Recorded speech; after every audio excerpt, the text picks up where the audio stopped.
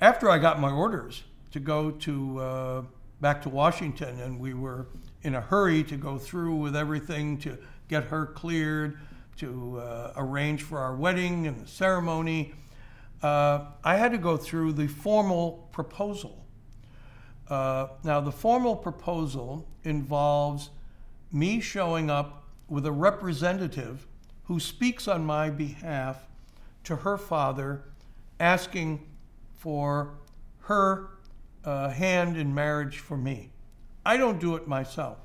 So who am I going to get? Well, the district chief from Duc Ton, who is now working in Saigon, I got in touch with him. He agreed to be my representative.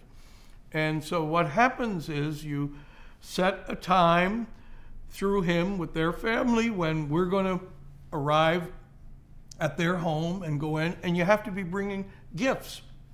And there's certain kinds of gifts that are beautiful scrolls, and they're made of gold and with print on it and traditional symbols and words on it. So I show up with all these various boxes filled with these beautiful Vietnamese engagement gifts, and which you give with the hope of that you're going to be accepted. So we show up and bring in and carry the gifts, and Lei Sun's father greets us at the door, invites us in, and her sisters come out, and they take the gifts and carry them away. Nobody opens them, looks at them or anything. And we go now and sit in the living room. Her dad is there, my representative, and I'm sitting next to him. And they're speaking in Vietnamese, and of course I know what they're saying. And it's sort of like he was trying to sell him a horse or something. That's how I felt.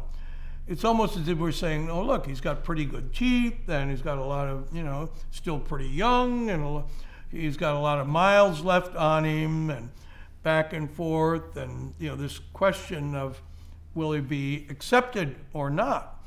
And I guess it's not necessarily always a given on this, but it'd be terrible to be rejected. But everybody understood. The fix was in, so I was going to get the answer on this. But her father held out a long time, and finally it seemed like he was sort of grudgingly giving in or so. But that was how the proposal went.